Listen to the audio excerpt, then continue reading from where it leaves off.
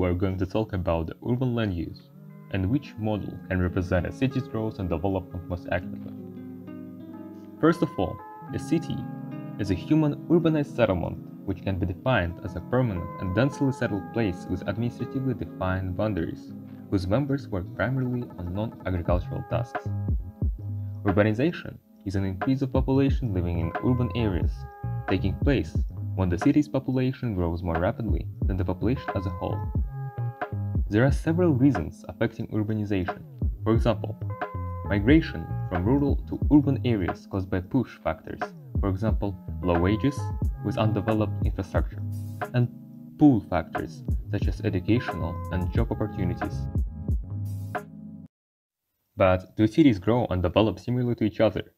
And is there a common model to represent them?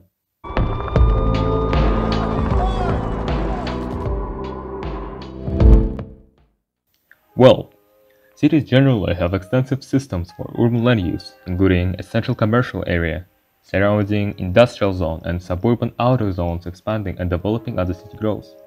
So, most of the cities can follow the similar structure, which can be represented by different models. For instance, the Burgess concentric model. The basic model was created in 1925, in which the land value and social class with housing increased with the distance from the city center, as it was assumed that new people would migrate into the inner city areas where housing was cheapest and closest to the job. However, this model is too basic and unrealistic. It's based on Chicago in 1920s, so today there are no cities which can follow this model. Another example is an urban land use in developing countries, take Latin American cities, in which the CBD has developed around its colonial core and there is a commercial avenue extending from it. Generally, the rich live close to the city center, whereas the very poor are more likely to be found on periphery. As a result, better quality land is occupied by the wealthy, making segregation by wealth, race, and ethnicity more evident. Manufacturing is commonly scattered throughout the city. Alternatively, the accurate model for urban land use is Hoyt's sector model, proposed in 1939.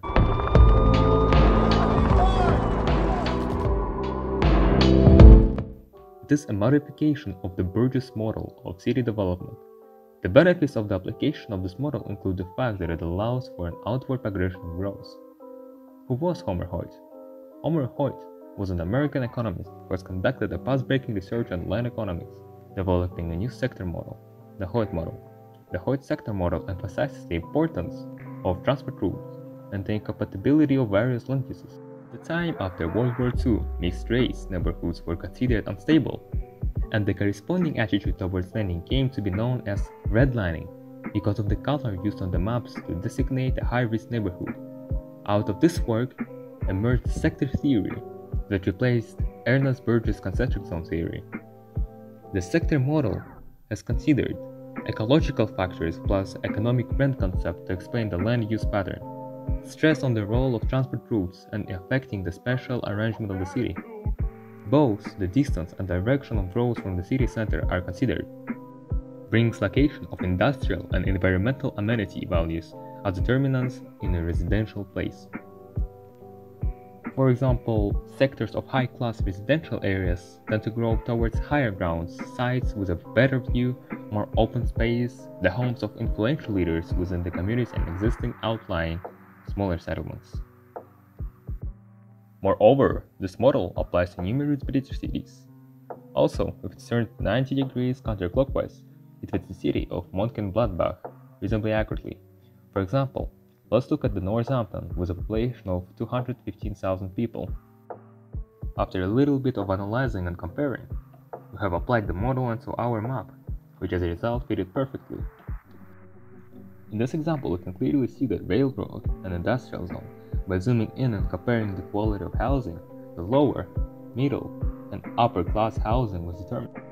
In the commercial area was full of shops, cafes, stores, so we could find the CBD too. Another example is Bunbury.